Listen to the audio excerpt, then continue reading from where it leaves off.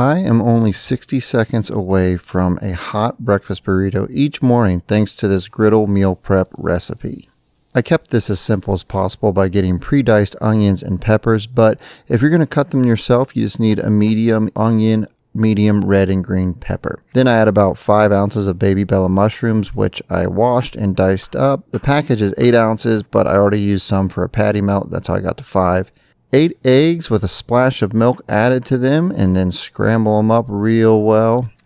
2 cups of frozen shredded hash browns, which in my opinion every good griddle owner should have laying around in their freezer at all times. I like to get my griddle around 400 degrees, which is usually medium, for about 10 minutes on preheating for my camp chef.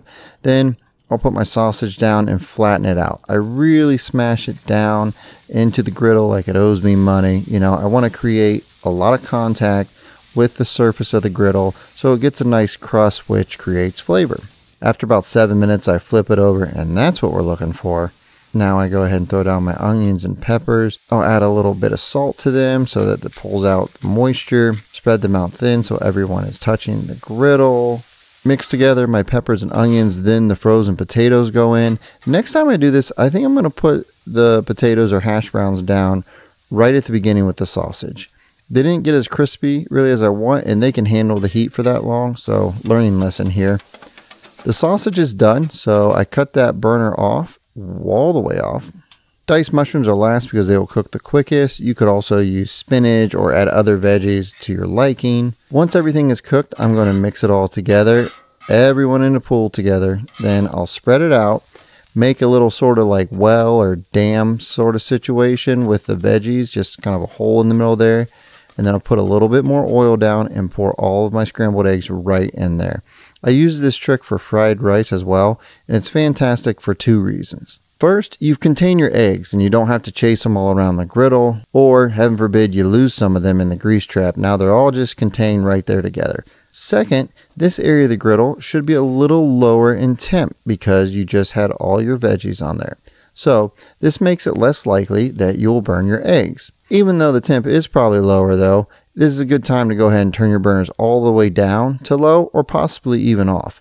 You probably have enough heat on the griddle already to finish up this cook and cook those eggs. I will salt and pepper the eggs and start to pull them into the middle as they cook.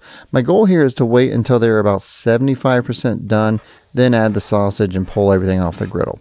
They'll keep cooking once you pull them off the griddle, and you're going to freeze and then reheat this burrito, so the eggs will definitely get cooked through eventually. I probably waited too long to pull mine, honestly. They probably got like 100% done, but next time I'll pull them early. Here's the sausage, and we'll mix it all together and then bring the sheet pan over, put it on there, take everything inside to cool for 10 minutes. You want to let it cool before you build the burrito so that there's no condensation in your burritos once you freeze them, and then you know that moisture will freeze. So that's why you got to cool them. These are 9-inch tortillas, and I will put 4 at a time in the microwave for about 20 to 30 seconds. This will make it easier to fold up the burritos once the filling is inside. 2 to 3 spoonfuls of filling and a pinch of shredded cheese. I got pepper jack, grab whatever cheese you like. Then a small spoon of salsa, and fold and roll. I fold over top, flip the sides in, roll. Now the filling is tricky. If you do 3 big scoops, it could get hard to roll. So you just got to find out what you like, especially depending on the size of your spoon. But I'd start smaller because I don't know about you, but whenever I do something like burritos or omelets, I always put way too much in there, and then it makes it harder down the road. Now I had 20 tortillas and plenty of cheese, but I ended up with 16 burritos and only a little bit of cheese in each one because my helper turned into a taste tester about halfway through. That's only little bit. I know, I need more of the cheese.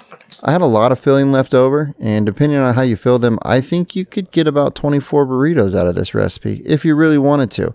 But again, it depends on how much veggies you use and how you stuff them, and maybe you don't want to add mushrooms, so you would have less filling. For freezing, I just use a 1-gallon Ziploc bag, and you can get about 6 burritos in each.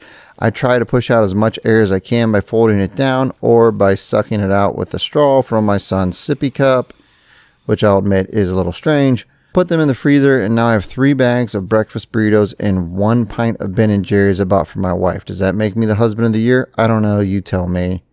This took me about 2 hours, but I would say if you're not filming yourself and your helper like wraps the burritos rather than just eating all the cheese, I think you could get it done in like an hour and a half or so. Then in the morning, what you do is you pull one out, get a paper towel wet, wrap the burrito in it. I do 30 seconds, flip, then another 30 seconds, and I got myself a nice burrito. Could be a little longer in your microwave.